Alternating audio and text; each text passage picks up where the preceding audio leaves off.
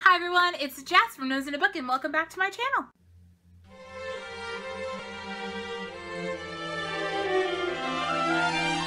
So today I'm going to be doing the Winnie the Pooh book tag. This was created by Inspiring Adria back in 2014, and I don't think she creates videos anymore, but I will go ahead and link her original video down below so that you can check it out and see all of her questions and everything. But I was inspired to do this tag because I went to Barnes & Noble and I happened to see this. Look at how pretty it is.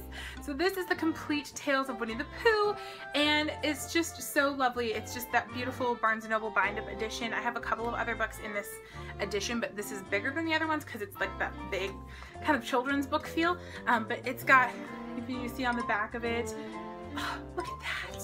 It's just so precious. And it has the original illustrations by E.H. Shepard on it, so I really, really love it. Even the inside, like, look at this map of the 100-acre wood. So anyways, needless to say, I was like, I wonder if anyone's done a Winnie the Pooh book tag, and I found someone, but as far as I could see, she's the only one who's done the tag, so I'm gonna keep the tag going. I'm gonna keep the tag moving. So we're gonna do the Winnie the Pooh book tag, and this tag basically is a whole bunch of bookish questions inspired by the characters of Winnie the Pooh. So let's get right into the questions. So the first question is to name your favorite quote, and this can be either from the book or from one of the movies or the television shows or anything like that. And my favorite Winnie the Pooh memory as a kid was watching Pooh's Grand Adventure. I don't know how many of you have seen it, and I need to get like a copy on DVD. I still have a VHS at my mom's that I sometimes watch for, yeah. But anyways, so Pooh's Grand Adventure, and Christopher Robin is going to school. And he tells Pooh that he has to go and he won't be there to play the next day. And Pooh doesn't really understand, of course, it's Pooh. And so he tells him this thing: if you get worried about me, or if you wonder, you know, how you're gonna make it through, he says, you're braver than you believe, smarter than you think, and stronger than you seem. And I just love that quote. It's just, oh, and I see it lots of places, and I don't know that everyone who's like posting it knows what it's from, but I just love it so much, and it has stuck with me from childhood. I just love that. Question number 2 is based off of Christopher Robin, who is like the leader of all of them, whom I'm telling you who Christopher Robin is. You all know who Christopher Robin is. Anyways, so it was to pick a character who's like a leader, or the one who's everyone's is following, you know. So anyways, for this one I had to go with Gansey from the Raven Cycle. I have yet to read Blue Lily Lily Blue. I had this one out from the library, but it's the only one I had in my hand. But Gansey. Gansey is full on, like, everyone will follow him. And he doesn't even do it on purpose necessarily, it's just like in his character, and I love that about him. I think that just makes him stand out on the page, and just that like an inspiring quality that makes people want to follow him. I just really like that. So Gansey. Question number 2 was inspired by Winnie the Pooh himself, and this one is a character who is either or all three of these things. Either eats a lot of food, not quite so bright, or cuddly like a teddy bear. And it could be all three of those things, or just like one of them. But for this one, I feel like I kind of nailed it with all three of them, and that is Ron Weasley from Harry Potter. And I only would say I don't necessarily think Ron's not bright. I just feel like that he doesn't care about like bookish things, and so that's the only, like, he's kind of like your jock who likes to eat a lot of food, and I think he's pretty cuddly. He's my favorite, so I love him very much. But yeah, Ron Weasley. I promise I won't choose all Harry Potter characters for this tag. Question number 4 is inspired by Piglet, and this is someone who is timid and or generous. So I had a really hard time with Piglet. I couldn't think of someone who was timid and generous, and I feel like if I just do generous or just timid, I feel like we're missing an aspect of Piglet. And so I went ahead and picked Samwise Gamgee from The Lord of the Rings. And to be completely honest, I haven't read all of The Lord of the Rings. I started reading these like forever ago, back in like 8th grade, first couple years of high school, and I just couldn't get past the writing style at that age. And so this is actually on my TBR right now to try to get back into. I've read The Hobbit a million times, I love it, but for some reason I just couldn't get past the writing style of this one, so I plan on reading it. But Samwise Gamgee is the one who really stood out to me. He was so generous and giving, and also he starts out really timid, and that's why I really like his character arc as he becomes kind of Frodo's backbone, and I just really love that. So Samwise. Next we have the question inspired by your, and this one was a character who is sad all the time, and I couldn't think of a better character to pick for this than Anne Elliot from Persuasion.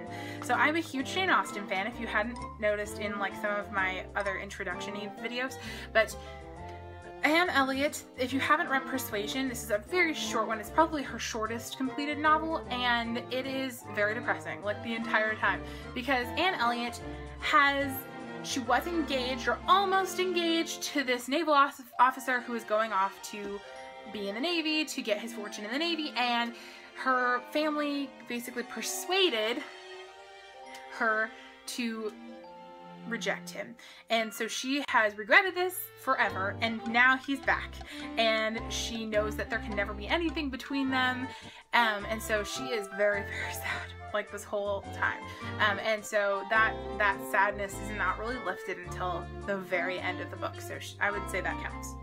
So question number 6 is inspired by Rabbit, and it is a character who is a dictator or control freak. And this doesn't have to be, it was specified, doesn't have to be someone who's evil, just like a dictator type personality who's like, this is how it's going down.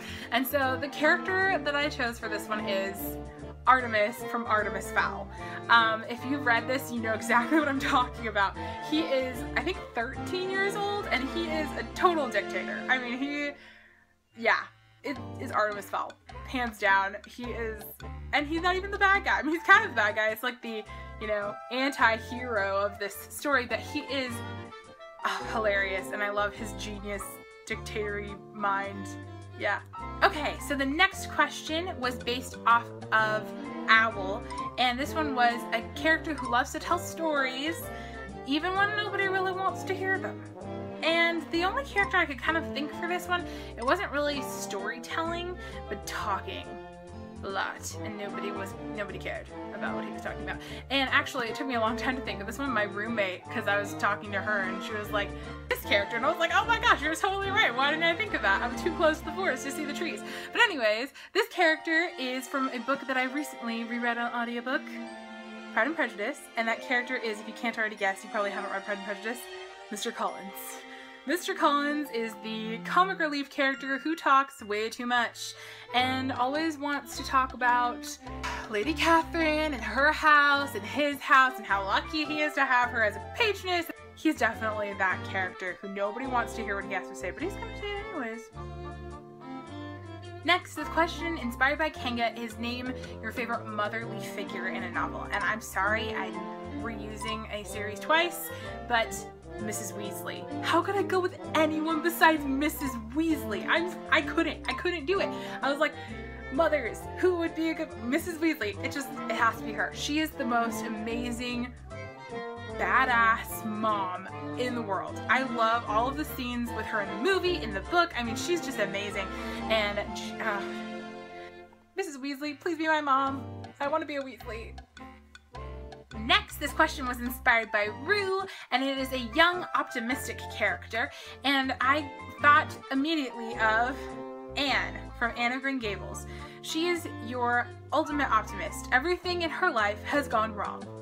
She is orphaned, she's been passed from one family to another family, basically just being their slave, taking care of their other children. And when she finally gets to go to Matthew and Marilla's house, she's just convinced that they're going to send her back, but she's so hopeful that maybe they'll want to keep her, and even if not, she had the most beautiful time of her life. She's just so optimistic and just amazing and fiery and awesome. So she has some aspects, I would say, not necessarily our Rue's aspects, but she's just got that fierce optimism that everything is going to be fine and she's going to make it through, and she's got her little beautiful imagination to get her through these things.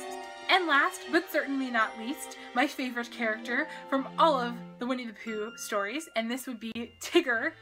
And this one, I usually relate Tigger to like optimism, but that's what she used for Roo, and I usually relate him to like over energy and like kind of annoying, but to like awesome in an awesome way.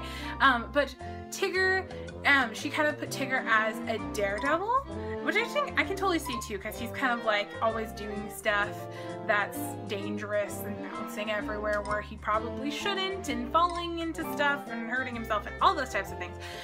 But I also wanted to kind of include some of my takes on Tigger, so I went with the daredevil, but I also wanted to include like he likes to say he knows stuff that he doesn't know and pretends he does, or he likes to be like, he likes to have fun. That's all Tigger wants. He just wants to have fun.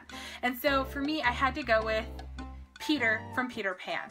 I just felt like he fit the role so much. He's a little bit more of a control freak, I feel like, than Tigger is, but he's got that, I just want to be a boy, I just want to have fun, I just want to do all these things that I probably shouldn't do. And so he's got that daredevil aspect, fighting pirates and all of that swashbuckling that he does. But he is just that type of character to me. So Peter Pan for sure. So that is it for the questions, and now I'm actually going to tag some people. So I'm going to tag Katrina from the Little Book Owl, Roy Eve from Roy Eve Reads, Sam from Sam the Book Dragon, Katie from Katie's Book Nook, Kate from Kate's Book Date, and Amber from Amber Eats Books. So I hope you all enjoyed this tag, and if you would like to do this, I also tag you. Thank you all so much for watching, and I appreciate all of you so much. I have had just the best experience on BookTube. I knew it was a great community from watching, but it's just been so wonderful to meet new people and to talk to you all in the comments and to geek out over bookish things, and I'm just so grateful to be a part of this. So thank you all so much for watching and for subscribing and liking and all those things that you do. You guys are the best. So. And that is it for the Winnie the Pooh book tag. Thank you all so much for watching, and I'll see you in the comments. Bye!